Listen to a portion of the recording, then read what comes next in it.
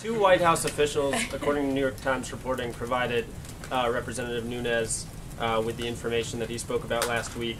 And according to the Times, the senior director for intelligence on the NSC, who was hired by Michael Flynn, started going through these documents after the president's tweet, the wiretapping tweet. So I'm wondering if the White House thinks it's appropriate for national security officials to be conducting what's basically a political task, which is trying to find information that then validates something the president said. Yeah. So I've read the report, and respectfully, I think your question assumes that the reporting is correct. And so I would just suggest to you that the letter that was submitted earlier to the ranking, the chairman and the ranking members of the two committees, two intelligence committees on the Hill, the reason that that the White House has asked them to come up is to view that information. And again, I don't want to get in front of that. As I've said before, we are not as obsessed with the process as much as the substance, and I think that our goal is to make sure that the ranking members of both committees, as well as the chairman, see the information, the materials that are important to this, and then worry about the outcome at the end of this. Major. I want to read to you something you said here at the podium on March 23rd when you were originally asked if the White House might have had any role in providing information to Chairman Nunes. You first said it didn't make any sense to you, and you went on to say, and I'm quoting you here, "I don't know why he, Chairman Nunes, would brief the Speaker and then come down here to brief us on something that we would have briefed him on. It doesn't seem to make a ton of sense. So I'm not aware of it, but it doesn't really pass the smell test. There's now reporting, which I can't tell if you're disputing or not, that identifies two people within this White House as the sources of this information." So I'm just trying to put these things together. Right. Where you said that doesn't pass the smell test on March 23rd.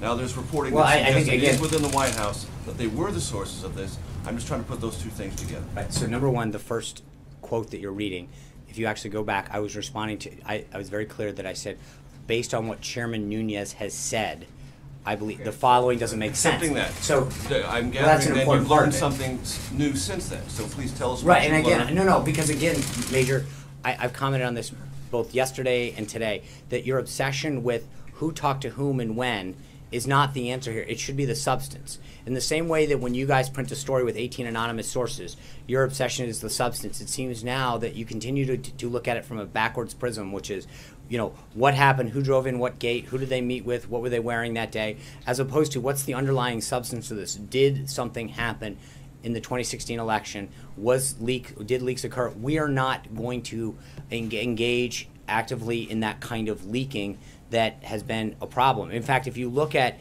the Obama's Deputy Assistant Secretary of Defense that is out there, Evelyn Farkas, she made it clear that it was their goal to spread this information around, that they went around and did this, and she said, quote, that's why there's so many leaks. They have admitted on the record that this was their goal, to leak stuff and they literally, she said on the record, Trump's team. There are serious questions out there about what happened and why and who did it. And I think that's really where our focus is in making sure that that information gets out. But can't the process, from your vantage point, validate the importance of the substance? Well, I think there's a review that we've asked for probably You told us that you're willing to look into and ask and questions about the process and provide us answers. And no. Please don't put words in my mouth. I never said I would provide you answers. I said we would look into it. The responsible thing for us to do is to provide the individuals and the committees who are doing the review the materials that they're looking for, or some of them. We don't know what they're exactly looking for, what they've seen and what they haven't. Our goal is to be as forthright as possible. They asked the intelligence communities and others in a March letter for information. We are willing to provide them with the information that we have, the materials that we have come across. And I think that is an important step. Again, it is not, our obligation is to make sure that a review is done both in the House and the Senate, as we asked for a few weeks ago, not to make sure that we illegally leak out information to you. And when you say we have information, are you disputing the reports in the New York Times? I'm not commenting on the reports, Major. I just got asked the same question. You're saying we, so I'm just trying to find out their names. I'm saying no. We, meaning the White House, is not going to start confirming for the first time. I get it. We are not going to start commenting on one-off anonymous sources that publications publish. If it were wrong, would you tell us? I'm not going to get into it. You've accused the people in this room several times of being more interested in process than actually in the substance of things.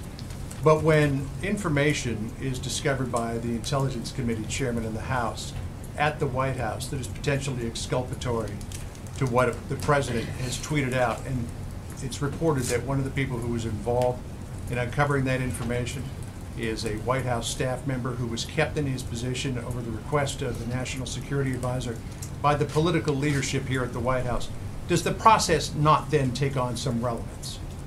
Well, the process in the sense that we are, as I've noted, we've invited the chairman and the ranking members who are looking into this and reviewing the matter up here. That doesn't mean that we allow uncleared members from the media to come in and look at it. That means no, you are. You said, but I think it is because that question. That's not what I asked. What I asked was, when you have that connection of dots all the way along, right, does the provenance of this information not become relevant to the overall investigation? it's up for the people who are conducting the review to decide that, not for the people in this room to decide it. It is up to the people who are cleared to look at that information and that material, to look at it and make their evaluations. And I think they are conducting the review.